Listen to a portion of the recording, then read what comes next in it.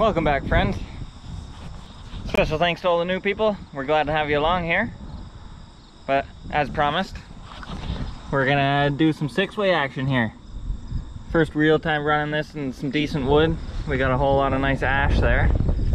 All about perfect size for the six-way. So we're gonna see how fast this takes us. I'm kinda still on one hand here. The other finger still can't bend it, but I can use that hand more, so that's good. But it's gonna be a little different. We'll just put you on a time lapse, so I don't need to move the camera to give us a pretty accurate time, because this is about as close as we'll get all the wood. So it'll give us a pretty accurate time on how fast you can do a cord, a full cord with the six-way and nice straight ash. So I might throw some bigger pieces to the side just to keep it fair. So yeah, we'll set you on a decent angle for the time lapse. I'll have to move the trailer once or so, but if the elevator jams, I'll just pause the timer. I'll have a timer running on my phone. I'll just pause the timer so I can unjam the elevator, because that's not the Eastonmade's fault. But if the Eastonmade breaks, then I'll let you know. So I'll get you guys set up and we'll just get to splitting. Oh, I did fill the tank of fuel, so we shouldn't run out this time. And the elevator runs on electric, so we're good to go. All right, let's get you set up.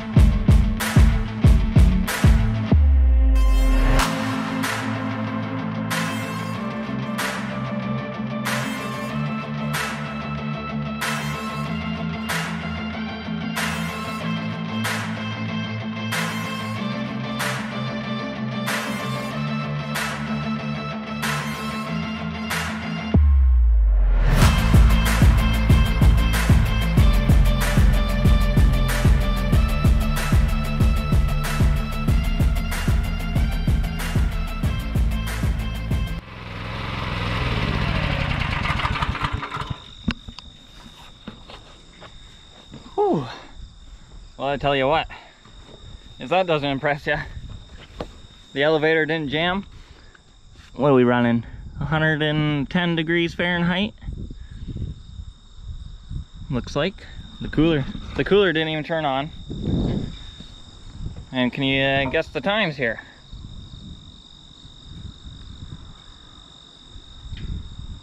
Open up the phone. 32 minutes and 30 seconds. So that included moving the truck and everything. So, and I had one piece get stuck in the elevator. You can probably see me playing with it. It was just thumping in there, making a weird noise. I'll show you. But so far, this is like the 6th cord without a jam. But it was just a little stringy piece like this. it got caught up in there, and every paddle was hitting it on the way to around.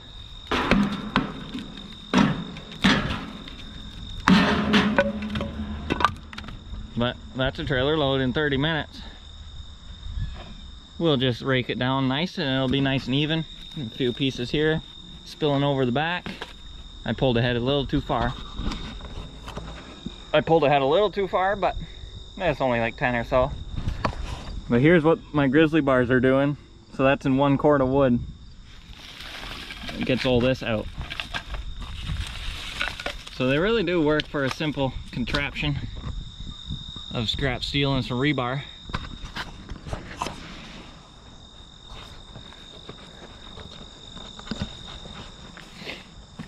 So I just wanted to do a timed video and focus on the speed. And it's not like they were all the same rounds. I was sending some small ones through, so we could have shaved a few minutes off if they were all like perfect 12-inch pieces or 15-inch pieces. So I think the 12 to 15-inch rounds, like that one right there, and these ones here, those are like the perfect for the 6-way. If you're sending the 4-inch pieces through, it it's just like a waste of time, really. But boy, that impresses me. 32 minutes for a trailer load, which is a cord in that trailer at least. I'm really happy with this elevator. I'll show you another trick. So putting my elevator on, I leave a 2-inch space right here, and you can see all the stuff it separates just at the front here with that little 2-inch gap. There's another half wheelbarrow load just right here coming through all the fines. So between that and the grizzly bars, I'm getting a good chunk of it. I'd say 60-70%. It's pretty good, I think. That should be all you want to know on a 1222 with the 6-way. That's real world speed. None of this perfect wood. This is just trees. Just a bunch of park trees we took down, so it's all different sizes. Some knotty stuff. It's not all the same size, all this clear. It's not all clear. And it's not all the same size, so it's more of a real world test. And that's one person running the 1222.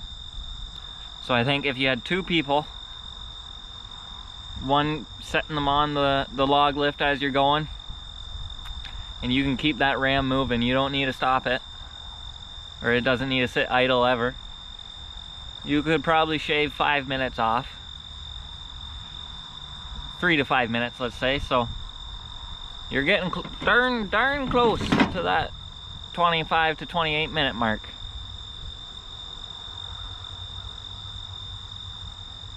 Oh, the fuel tank was full.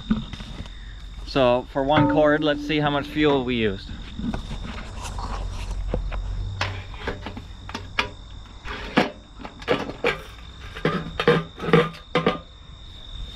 So it's about here. It's still at the bottom of the filter, so I'd say it's there.